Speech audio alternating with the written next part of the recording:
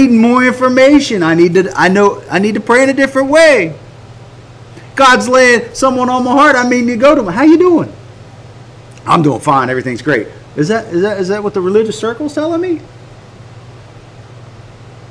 God, am I just supposed to release it and say, okay, we'll stay in a religious circle, or am I supposed to go, are you sure you're okay?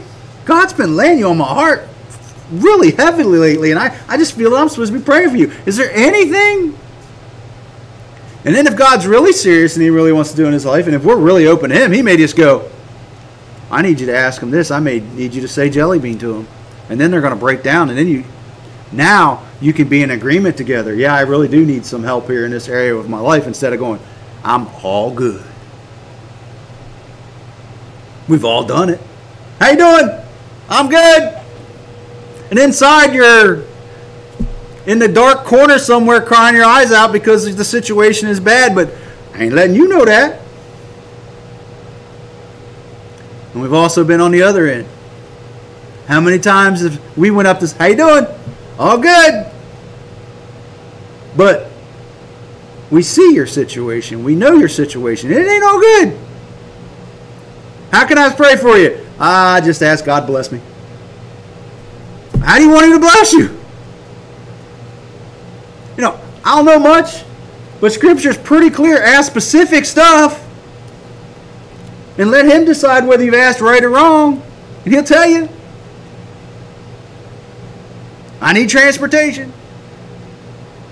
Well, if I go asking for a blue, purple Lamborghini or a Tesla, God made that. No, I haven't. We don't need to be praying that over that person's life, because they can't take care of this right now. Maybe we get them a little beater.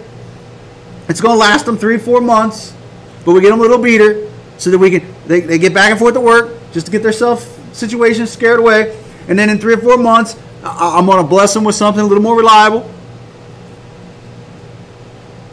But I need to be asking God. Sometimes I got to ask God what he wants me to pray about.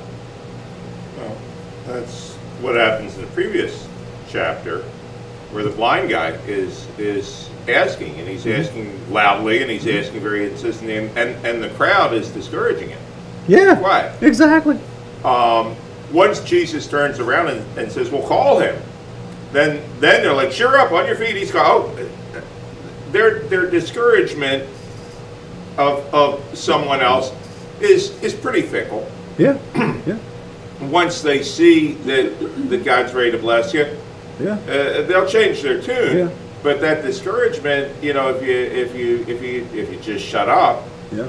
Imagine if he had just shut up, well, then he'd still would been have gone on his way, and then we would have had the crucifixion, resurrection. He wouldn't have been back that way, and the guy would have died blind. Yeah. So is that the story where he threw his cloak down too? Because there's one where he threw his cloak down. So his cloak aside, he jumped to his feet. So that's very important, because that cloak that he was wearing was basically his sign, I'm blind. So that cloak was telling everybody when to ride, this guy's blind, so maybe I'll give him a little bit, maybe I'll give him a little food. So he was still blind when he threw that cloak down until he came to Jesus and Jesus healed him. But that dude had faith first to call out to Jesus, and faith that Jesus hears me, I'm going to get healed, so I'm leaving my past behind me. I'm leaving that situation there. It's 22, so I'm just going to read the rest of this and think through it, study it out, because verse 24 has everything to do with the money changers and the fig tree. So I'm going to read all the way to verse 26.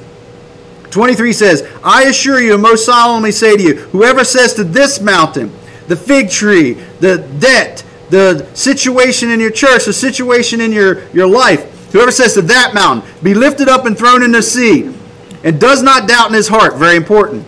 Amplified says, in God's unlimited power, but believes that what he says is going to take place. Scares a lot of religious people. How dare me be able to say what's going to happen in my life? Power and life and death ain't my tongue, because obviously I don't know how to speak. That's what God's saying here. Believes that whatever he says is going to take place, it will be done for him according with the will of God. I know God's will, so what I'm speaking is what he wants, because I'm saying what the Father says. It's powerful how Jesus said it. I'm saying what the Father says. I'm doing what I see the Father do. For this reason, I'm telling you, whatever things you ask for in prayer in accordance with God's will, believe in confident trust that you have received them, and they will be given to you. when you stand praying, if you have anything against anyone, he goes into that and says, make sure you go to him and say, I got a little bit against you, forgive me. Because then God can't forgive you. And then if you want a big hindrance that's going to keep your prayers from answering, that's going to be one of them. God goes, if you want me not to do what you want, have some unforgiveness in your life, and we'll make sure that we put a little roadblock in that we got to work on. Next week, dig into Matthew 7 is where we're going to go.